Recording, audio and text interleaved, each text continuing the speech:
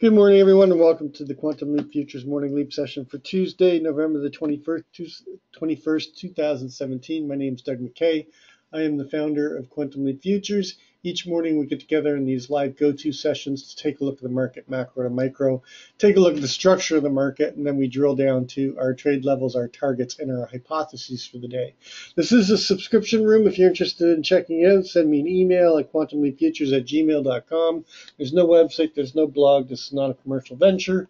We do everything live here in the go-to, and then we do live trading and analysis during the course of the trading day. Please read through the disclaimer. Nobody at Quantum Leap is a certified trading advisor. We are retail traders operating within a self-organized learning environment. Past performance is not indicative of future results. Any trades that you see in Quantum Leap are for education purposes. Please trade your own due diligence, your own trade plan, and your own risk metrics. So taking a look at yesterday our hypothesis was an open auction in range, a move down to the 76 area, 77 being the microcomposite VPOC. We are looking for a bounce somewhere between the 77 and the 73. Buyers stepped in, rotated us up. Our target was the 84 to 85 level, more specifically the naked VPOC at 84.75 and the naked close at 85. Excuse me for 1 second.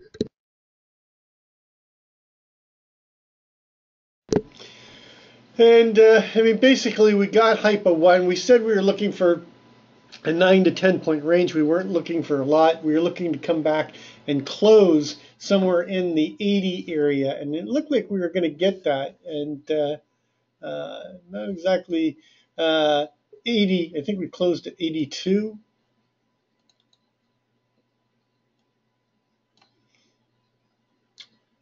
We closed at 82 and a quarter. Very balanced day. Again, the most important thing about yesterday, gang, is the shift in the microcomposite VPOC, the 3-day microcomposite VPOC. So first we had the shift last week of the longer-term microcomposite VPOC from the 49 to the 77. That was our first clue. Then we came up here and we were balancing. And if I take the profile and just put it over the 2 days, we are accepting value higher at the 80.50. And then yesterday we came up and that shifted even higher to the 81.75, 82 area. And last night going into the close, I was saying that to watch the Globex this week. And the Globex is likely to make the moves. We had a 7-point range yesterday during the course of the trading day. What do we get? We get over a 10-point move already, in the Globex. So they're starting to make the moves in the Globex. Marvin and I were talking last night, and I was saying that, this long time frame rally that we've been in is one of the biggest and longest in history, and it wouldn't surprise me that we see one of the biggest and most violent blow-off tops as well.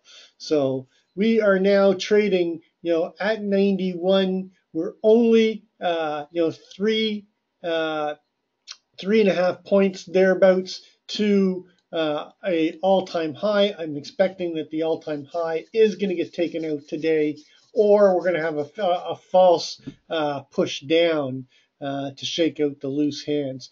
We are going to open up outside of range and outside of value.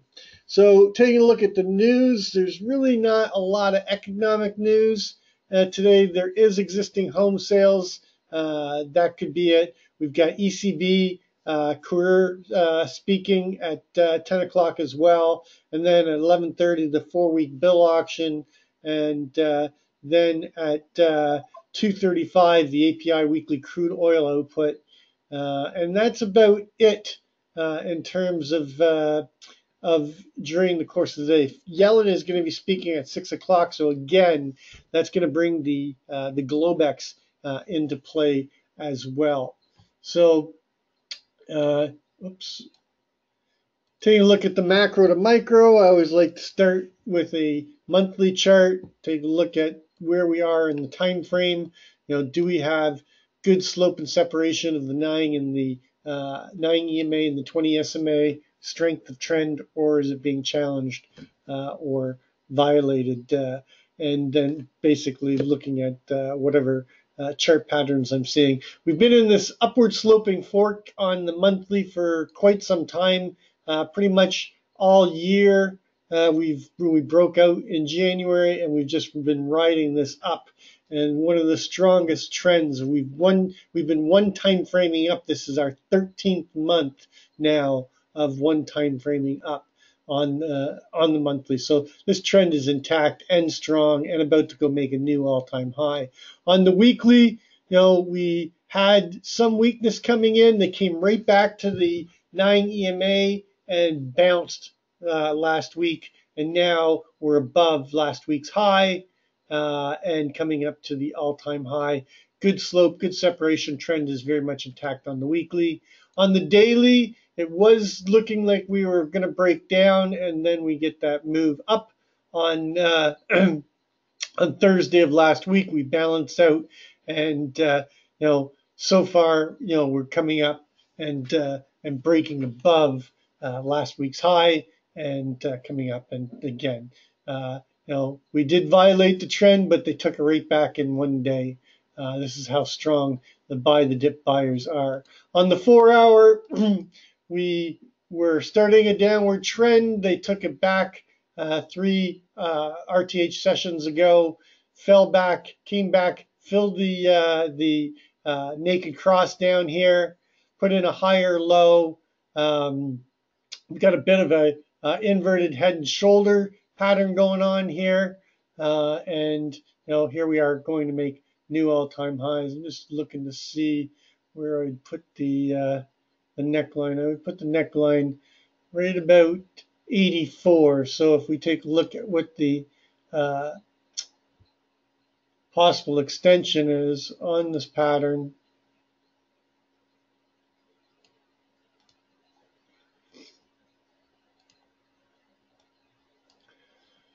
I might as well draw the whole thing, right?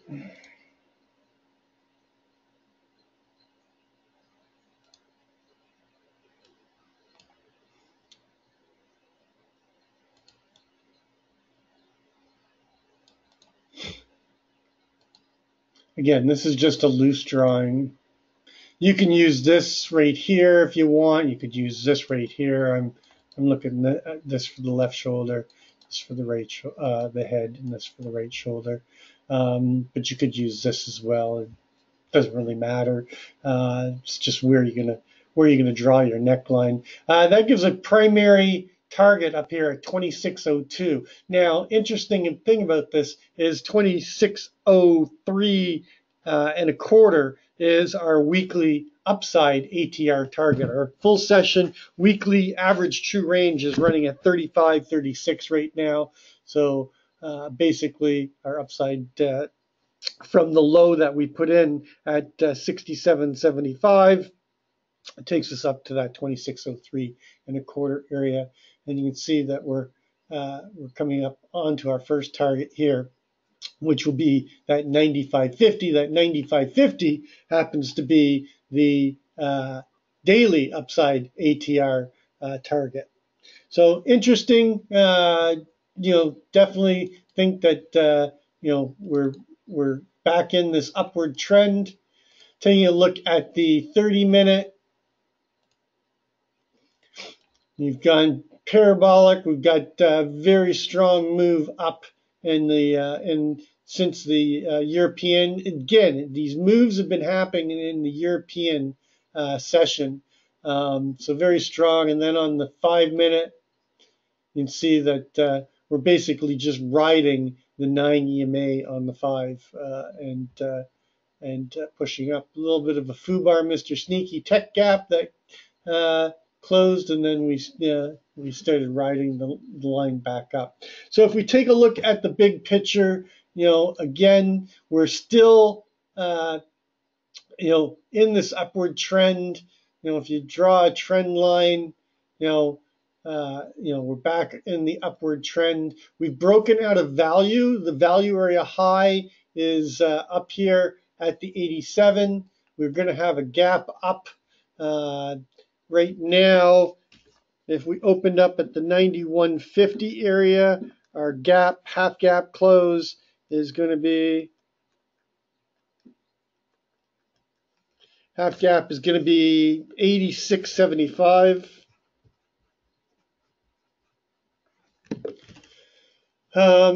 We have the 3-day value. This is what we want to see holding. It takes us above the last 3 days of balance and takes us up to where they tried to hold value the last time they tried to take out that unequalized high at 94.50. So if we can hold that, looking for this 93.50 to get taken out and then push into that 94.50 and most likely higher today. So on the downside, we're looking at 87 area, the 85 area, the 81.50, and then back at the 77, with 80 being our key line in the sand today for a bigger move. Because if we come all the way back down to the 80, we're likely to push through to the 77.50, if not lower, down towards that 73 to 71 area. Sky's the limit to the top side. We're less than 10 points away from 2,600. I think that 2,600 is likely going to get challenged today if we can hold above the 90.50 area. So in terms of where we're at, we're trading right at the the Globex highs, like where you were yesterday. We're likely to see a new overnight high put in. We've created a weak high up here at 91.75. This is looking very much like yesterday, and we didn't really dip back much yesterday, although we do have a much thinner profile below. So in terms of levels, let's take a look at the levels. There's the first level that really comes into play is that 87.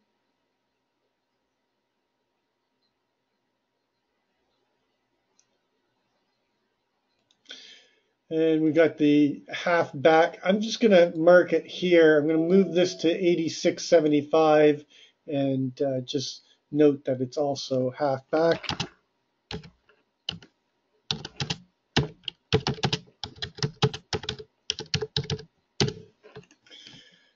And then before that, we do have the 90. There's not really, let me just, got this 88.50 area. So I'm going to use 88.50.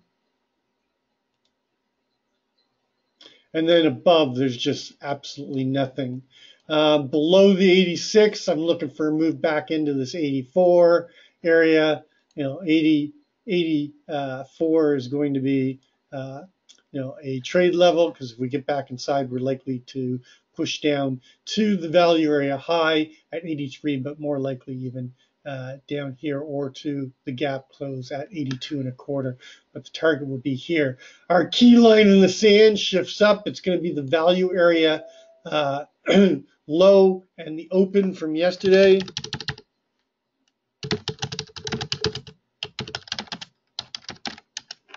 And then below that, we'll be targeting that 77 and 76 area down here. Pretty simple. Key support comes in at 70 now.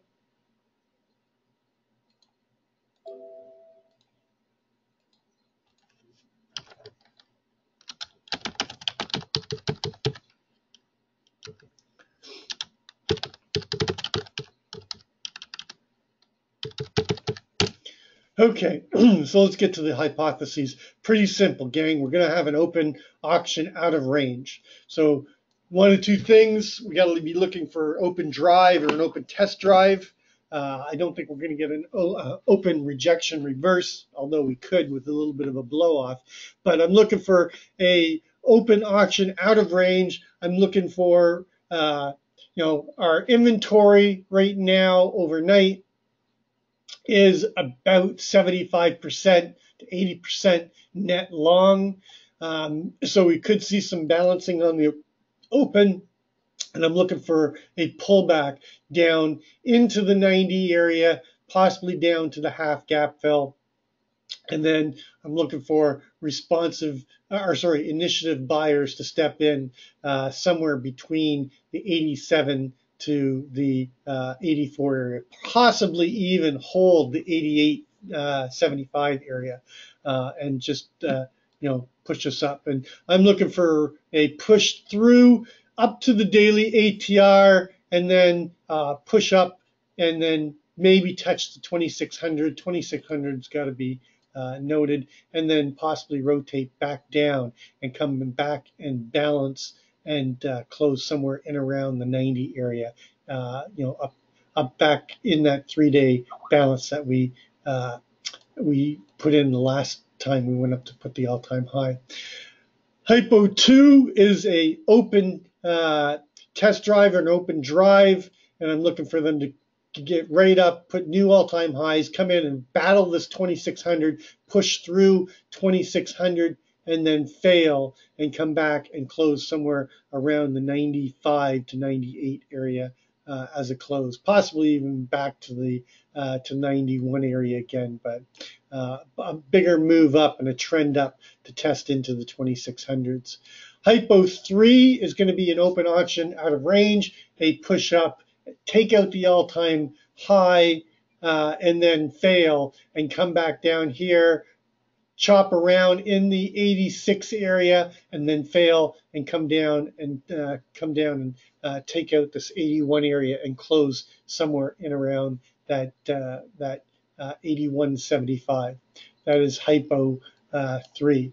Hypo 4 is a sellers to step in, responsive sellers to step in, rotate us down into the 81, chop around here, and then fail and come down and test the 70 level again, base, and start working our way back. I'm closing somewhere around 77.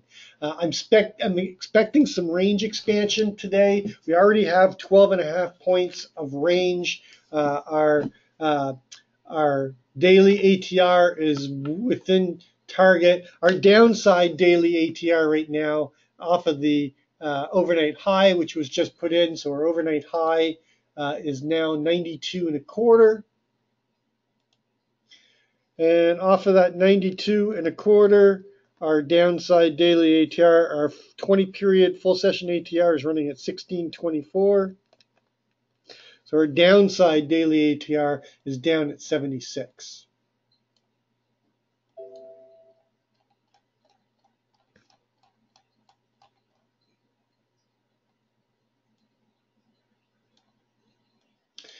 And our overnight low is 79.25.